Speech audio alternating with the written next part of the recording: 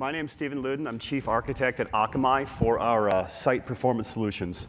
My day job at Akamai is to make certain that the web is a faster place, a more secure place, a more scalable place.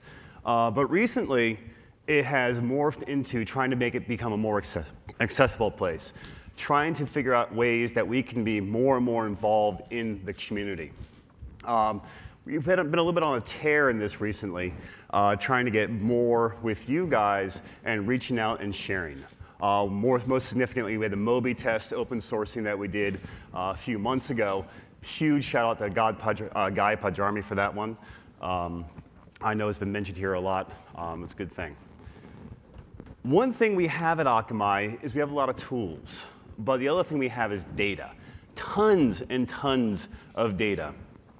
Sometimes I'm embarrassed to say we hardly use this data as much as it could be used.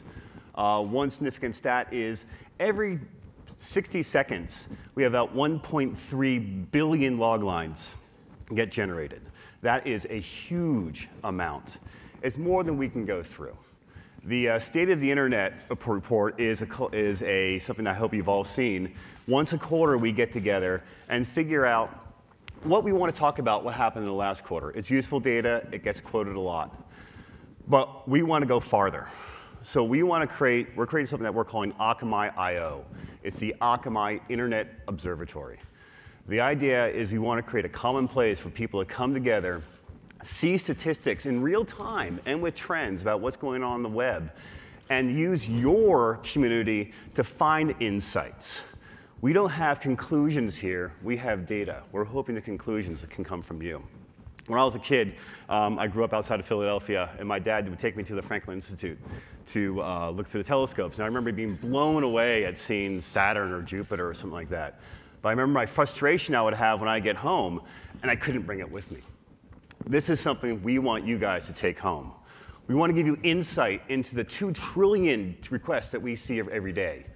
We want to give you insight into roughly the 20 to 30% of the world's HTTP traffic. This is a big deal, and I certainly hope it's going to be something that you're going to find useful. So to start, we're going to start small.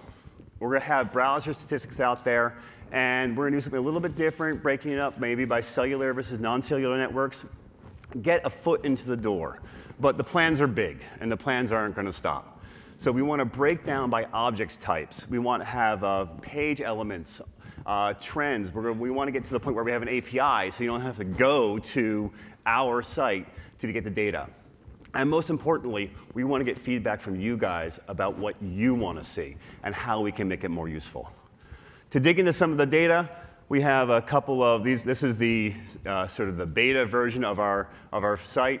We've got a lot of statistics. Now, to go ahead and sanity check this, I wanted to look at a couple of trends. And so I isolated a few things I like to find. So first off, you see Firefox 12 and Firefox 13. 13's in, 12 is out. 60% adoption by our stats in less than 2 weeks. That's huge. A huge shout out to the Mozilla guys. Second, I found this one. I did not realize this. But you look at these lines here. You have IE8 dipping every weekend. Chrome and IE9 going up on the weekend. So we now know what browser is used in corporate America and that they're a little bit behind. So let's get caught up. Another one is to take, and this one surprised me. And when you get surprised, you have to step back and ask why. You look at cellular mobile browser share. And Android WebKit is up there, a little bit more than mobile Safari. But you look at that same thing on the non-cellular networks, and all of a sudden, mobile Safari is by and far and large the biggest browser. Is that iPad? What is that? I can honestly say I don't know at this point. So one of you is going to figure it out. I look forward to that.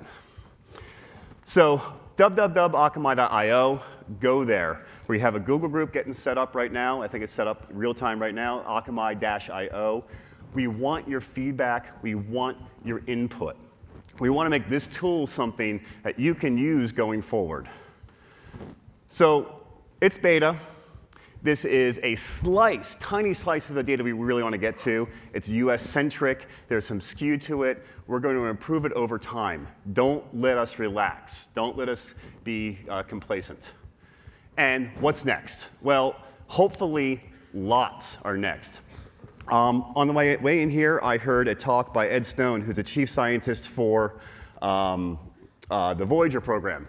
And he was saying the most amazing thing that he learned was not confirmation of what they expected, but learning something that blew away all their expectations. And I hope we get that out of this. And thank you very much for your time.